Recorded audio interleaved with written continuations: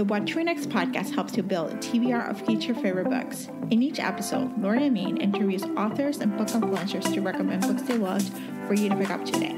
If you're an avid reader, always looking for your next great read, then the show's for you.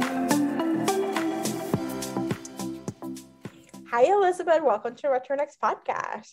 Hey, Laura. It's good to be here. Thank you. I am so excited to chat with you. So let's chat about how this podcast came about, because it's a historic day, and the reason why we came about is because of 2 days. What happened? So last month there was a leak that the Supreme Court was going to overturn Roe versus Wade, and Womanslandia, like any other time, we stand together and we save money, we auction things off, and we save it and we put it onto different funds that matter.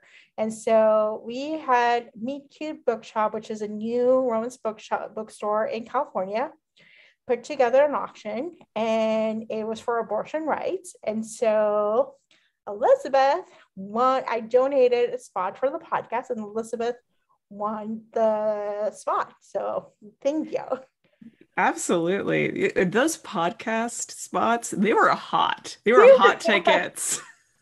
Jeez. There were no Bridgerton series. Like, I believe there was like 2 or 3 whole signed Bridgerton sets. Those went for like a couple thousand each, but like, dang. But the Charm Offensive went to like $3,000, $4,000, the arc for the Charm Offensive. Because I was like, and Allison was actually traveling, I think, at the time. And so she was like, well, I guess I'll throw, it was like not even 1,000. And she was like, I'll throw a Zoom. And I was like, oh my gosh, you're gonna feel like, oh my gosh, it's like $3,000 for like an arc, you know? So. Oh no, I loved it. I loved seeing it. It was great. It was the sort of day I was like, I'm so glad I have my day job. Yeah. So the podcast spots were a hot commodity. Like, there was a fight between people. We were looking at those fights. I was talking to Kelly from Movies and Newbies, because we're both our friends, and we're like, who's winning? Who's winning? So I was like, we were trying to figure out like, who's doing this? Like, what is going on? You know? I love that. I was thinking to myself, I wonder if the podcasters are looking at this and asking themselves, like, who is going to be the most expensive podcast? And does that mean anything at all? I don't know. I love auctions, though. Auctions have a really fun atmosphere for me. This was no different, even if it was online. So I have to tell you, because I did not know what you were going to come and talk about. So I was like, and I was talking to my friend Bree, who has another podcast. We have a podcast group together. We chat about each other's stuff. And I was telling her, I was like, I kind of want to do a monster romance, you know, but I don't know who to ask for it. And so I don't know, like, and that was 2 days before it happened. So when you actually brought up, it's like, I actually want to talk about monster. I was like, going on law of attraction. Like, I just manifested this. Right. Holy serendipity. Because I was looking at this, and the part of me wanted to like give some of these podcasters a warning. Like, I ended up focusing on yours and just putting my funds towards that. I wanted to give some of them a heads up. Like, so I actually do blog about monster romance, everyone. And I think it's fun. Well, I would tell you, if you have picked Boobies and Newbies, they would have gladly agree with that too. So Kelly and I, we both are aficionados of, like, you know, of spicy, steamy romance, and Kelly does read some, I don't know if she does, she reads alien romance. So it's like a good, you know, bridge to monster romance, you know. For sure. There's definitely a Venn diagram, I think, going on there. In fact, I'd say more alien romance. I would consider it to be monster romance than not. But I have I don't know if it's like a basic standard of what makes it a monster romance versus not. Like, for me, is one of the love interests not human? If they are not human, then we are in monster romance-ish territory at the very least. Now, I think it can get a little bit interesting. Like, at what point are you kind of copping out with the non-human thing? Like, is all of Sarah J. Maas's books from like A Court of All the Things like, is that monster romance? Because technically all those bat boys, they are not human. Yeah. It's a fairy realm. And you can say that for like all fairy romances, how much of that is monster romance and is not. That is something I would actually love to talk about with other folks about. We do a panel. Yes. I'm gonna volunteer as a curator to host a panel about monster romance, and I'm gonna help you curate this panel. I would love that. I actually have been looking into starting my own podcast eventually.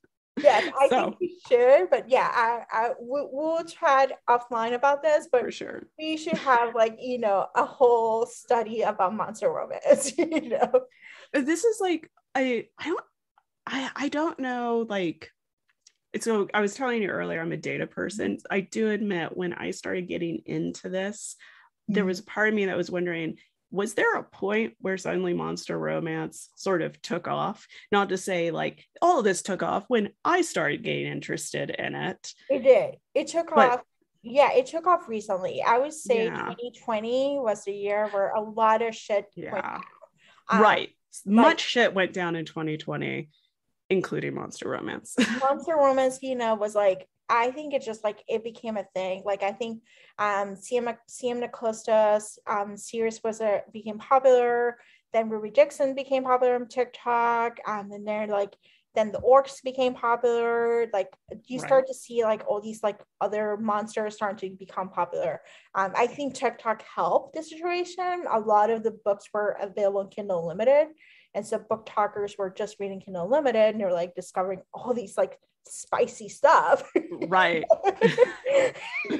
Some of it is definitely spicier than others. Yes, with TikTok, I don't trust TikTok's spicy level because it's like, I don't know. Sometimes they think the love hypothesis is too spicy. And I'm like, I'm sorry, but that only has like one scene. Like, it is so cute. My own mother has spicier scents than that. It's so cute. Yeah. So not to downplay my own mother. She's a wonderful lady, but she is also Pollyanna incarnate. So oh my gosh. But yeah, and I also appreciate that, there was a lot of readers.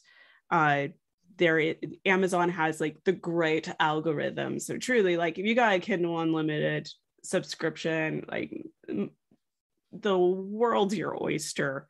Or your monster deck, really. Like there's so much. And plus too, with the pandemic, so many lives were being tossed around. There were those of us like me, my world was going nuts. And I ended up getting into reading. I forget exactly what happened. It was like, in a fit of nostalgia, I went on to Tumblr, and from Tumblr, there seems to be a TikTok to Tumblr pipeline. And of course, like people were like, I split up barbarians. I'm like, these look like tieflings of another sort. As a shout out to my D&D fans. And I was like, I freaking love this. And of course, it was like a perfect setup for like, Ruby Dixon, I believe, started writing these before the pandemic, but these were popular back in 2016, 2017. I heard about them, and I heard because it used to be a Hoopla, it used to be an Audible Escape, which is like an Audible used to have, I don't know, this is before our times, it was so great.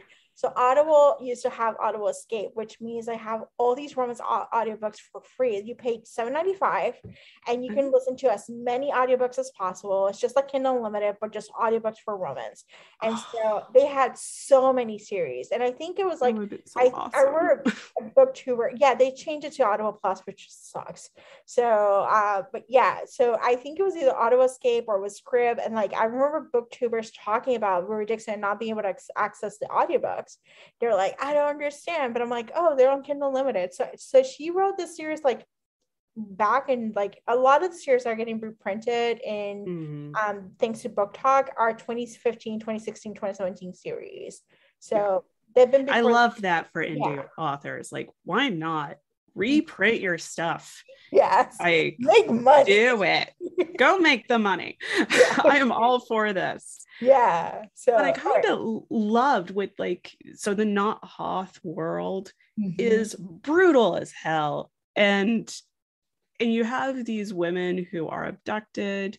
There's awful things that happen to them that are outside of their control. I'm over here like, this feels relatable. I feel ripped from my cozy world and thrown into a hellscape. Yeah. And I just appreciated that they were making the best of it and having amazing sex at the same time. Yes. Yes, with rib dicks. Right. Rib for pleasure.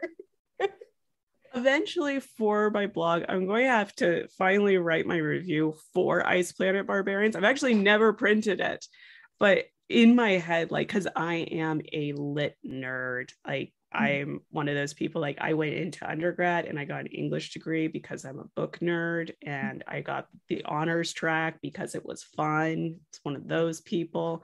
Like in my head, I'm like, this is like the Decameron of our time. And I desperately now want to like sit down and create like these connections between the Italian Renaissance and what's happening right now in romance world, just because I'm like, there's no such thing as high art and low art. There's just art. Yes. One of those people. Yes. So. All right, so take us back. So Ice Planet Barbarian was your gateway drug. What? Absolutely. You know, and then how did you end up going for the other not human, you know? Oh, it was totally the Kindle algorithm, because they were like, would you like? And it was Sam Nascosta with her Morning Glory Milking Farm, which is a great, I think it's novella. It's not a full novel, but it is titillating as hell. The whole premise, this idea of like, in the pharmaceutical world of the universe she writes in, Minotaur spunk is like the main ingredient for their version of Viagra. So you have to have like these special milking farms in order to collect the sperm. And this main character goes to become a technician for this milking farm and ends up meeting this really hot Minotaur. And things go from there. And it was largely like the Kindle Unlimited algorithm that got me going. And I was also one of those people, I think, especially women, it seems, us older-ish millennials, those of us born in the 1900s, Yes. like there was, the 90s were a weird time, I think, of like pop culture like moments of non-human love interests. Yes. And I was totally one of those girls who was like, yes, I do think the Beast is hot from Beauty and the Beast. Yes, please, I want more gargoyles. And of course, like, you're a little kid, you're not really thinking really hard about it. You're just like, I am attracted to this. Don't know why.